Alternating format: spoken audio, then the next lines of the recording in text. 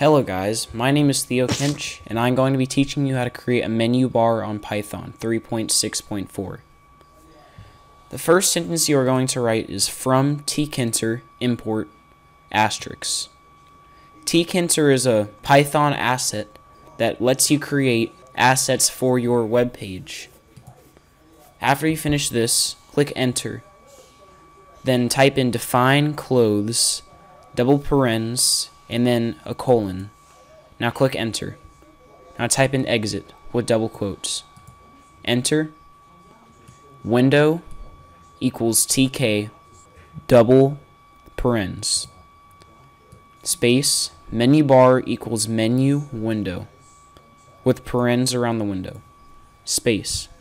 File menu equals menu paren menu bar tear off equals 0 with a paren to close it off.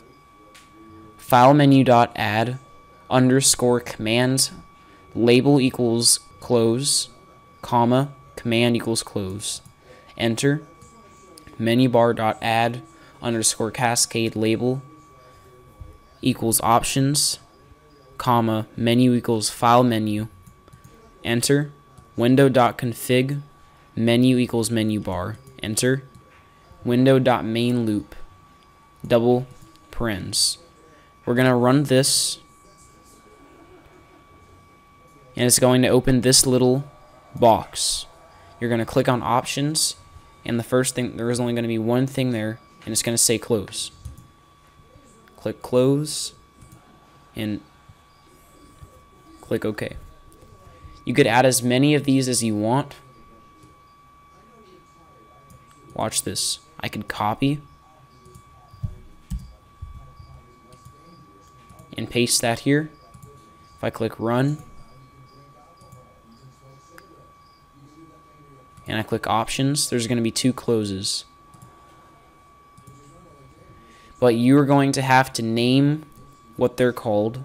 To name it, it's in this area right here in the quotations.